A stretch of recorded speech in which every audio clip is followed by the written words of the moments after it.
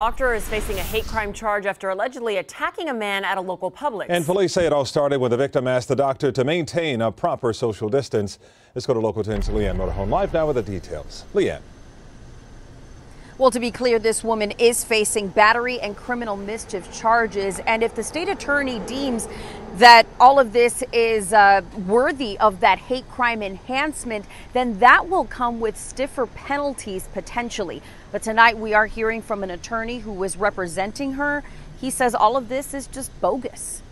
Tonight, attorneys representing Dr. Jennifer Wright are speaking out. In a written statement, they say, quote, "The allegations made against Dr. Wright are simply not true. We look forward to discrediting this ugly attack against our client that is filled with lies and twisted information to fit someone else's political agenda."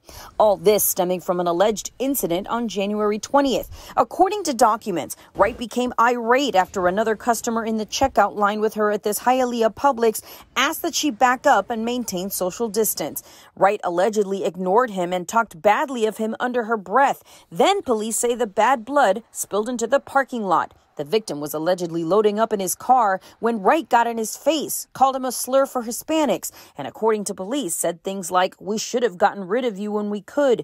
This is not going to be your Biden's America. This is my America. And this is my country, and we're going to get rid of every single one of you." The arrest form says the verbal abuse then turned physical. Wright allegedly punched and kicked the victim, then keyed his car. The victim noted Wright's car and tag number, leading police to her doorstep. Tonight, Mount Sinai Medical Center, where Wright worked as an anesthesiologist, said she's no longer involved in patient care. They acknowledged the arrest in a statement and added, quote, "The details that have been reported regarding the incident are unacceptable and counter to the culture we foster and the mission that guides us."